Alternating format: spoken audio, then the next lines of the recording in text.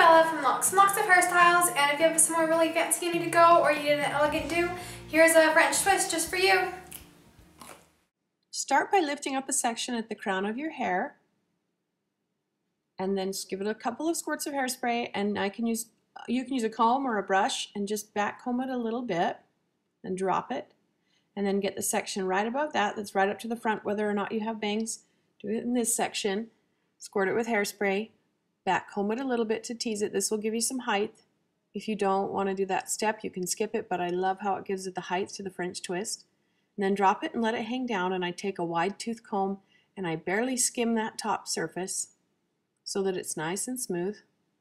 And then I'm going to take a little section here at the crown, the part that we back combed, and lift it up, and I will actually bobby pin it into place so that you get that pretty height on the French twist.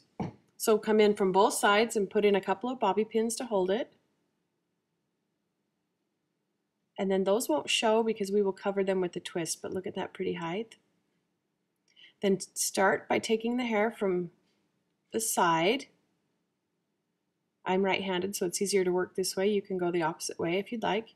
But cover all the way from the bobby pin down to the base of the neck and just start sweeping the hair over, get it nice and smooth, and then I'm just going to hold it there with my brush while I bobby pin it into place. Coming from the top and the bottom, making sure you've hidden your bobby pins that you put in from the bump.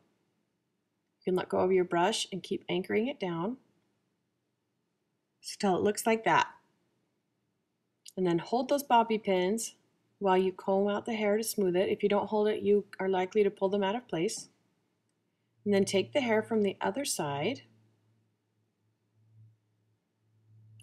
and we're just going to sweep this hair back over the other way, get it nice and smooth because that's what makes the French twist look so pretty. I've got a little piece that's sticking out, so I'm just going to anchor it down. Then smooth out that hair and bring it over, and I'm going to wrap it around my hand, and you do as many wraps as based on the length of your hair. So I will just keep coiling it around, and it helps that she has a tiny bit of curl in the bottom of it so that when it sticks up on top of the French twist, it still looks pretty. Now start to anchor down that twist to your head. See how those curls look on top? It's much prettier than straight ends. And then coming down from the top, you're just basically anchoring this twist to your head. And I don't like that bobby pin I stuck in, so I'll pull it back out. But put some hairspray on it and smooth it out with your wide tooth comb again, and then go ahead and continue to anchor it down. I like to smooth it first so that I can see which strands still need it, and you have a beautiful updo hairstyle.